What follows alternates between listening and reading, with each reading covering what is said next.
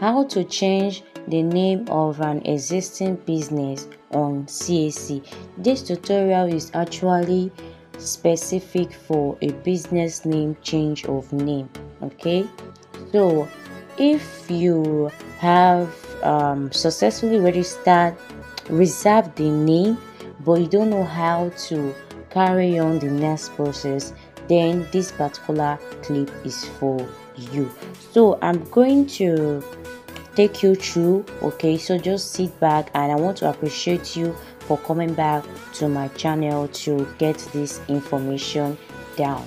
Okay, so I'm gonna the name we are going to be using for this practical is Labrana.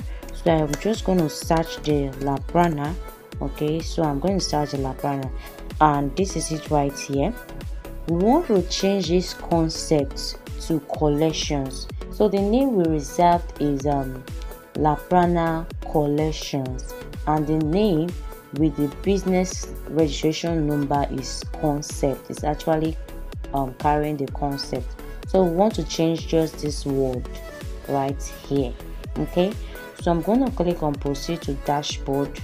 Okay, and we are going to locate the change of name on our dashboard, which is right here. So I'm going to click on it, and I already started an application, so I'll just click on that's not submitted, and I'm going to click on delete because I want you to see the full process of this application. So I'm going to tap on this back button and start change of name. So I'm going to click on start process, and the requirement states that you need to change the name. Applicant must have obtained approval for the new name, which we already have our AV code. That's the availability code, and then we are going to fill out the form. So I'm going to type in that AV code right here. I'm going to type it right there. So let me go on to my WhatsApp and get the screenshot that I sent to the client. Okay, so I'm going to type that 171. I'm already seeing no error. I haven't even typed everything. 63 27 58 356. So this is it. So I'm going to click on start, and you can see we can't edit anything here. We can't edit anything at all. All right, so I'm going to be using the date I'm actually making this payment. I don't need to backdate, because if you backdate you might be asked to make another payment. So I'm going to be using today's date is 5th. I'm going to be using 5th July. Okay, and then I'm going to be fixing the name of the proprietor here, not your name, not my name. Maybe you can use your name, but best just use the proprietor's details.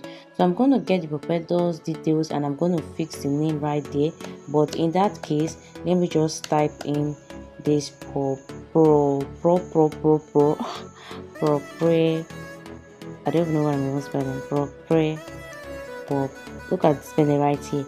Proprietor. Okay, so and then I'm going to go ahead to get the name, and after that I'm going to click on save and continue.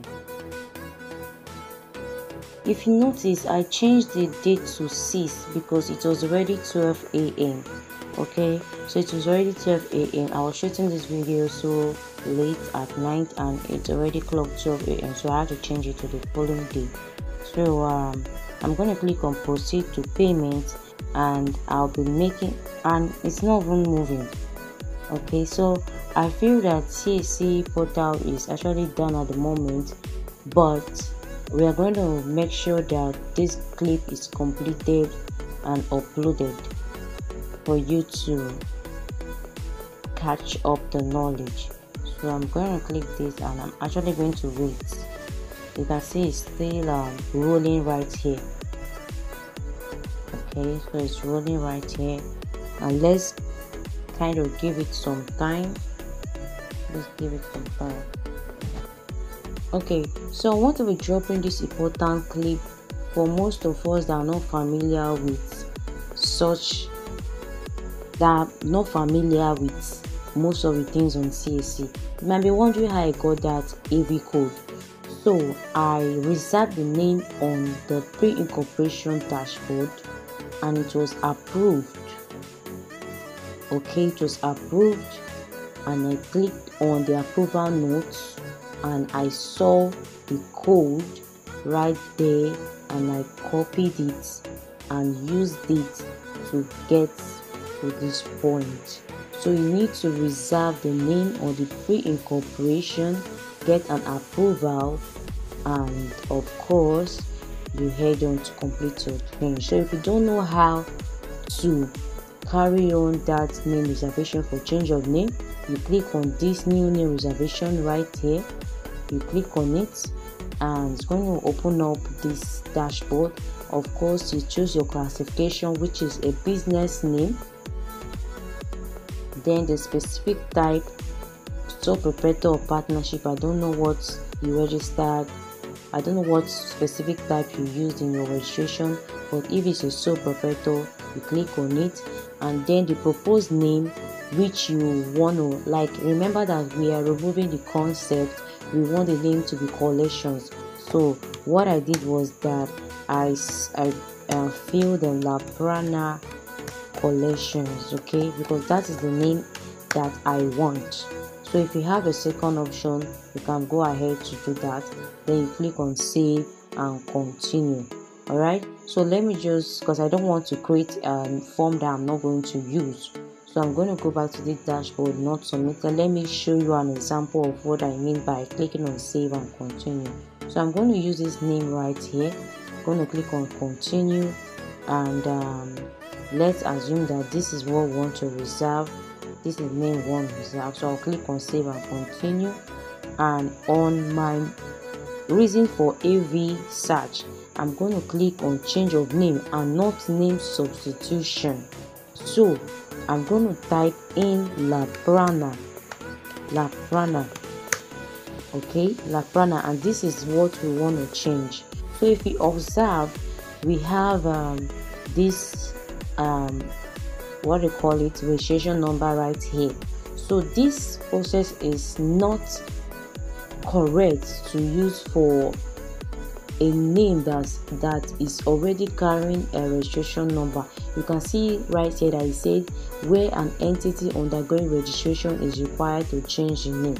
So we can't use this name substitution. Instead, we use that of change of name. So Laprana, and also, okay, let me just finish with this Laprana. Let me just finish with this part. So I'm going to click on this, and if you observe, this ROC number is carrying a red asterisk, meaning that it is compulsory. Okay, so you don't need to stress yourself. Once you click on this Laprana, once you click on this blue stuff right here, it's going to automatically fill right here. So in the name substitution, the red asterisk is not compulsory because the company or the business name is still undergoing registration and has not been issued a registration number. So after you make your payment, which is 500 naira, when you click on save and continue, you have to wait for your name to be approved or denied, whatever the case may be. Then after that, you are to get the AV code from the approval notes. So your reservation would not be carrying this start registration.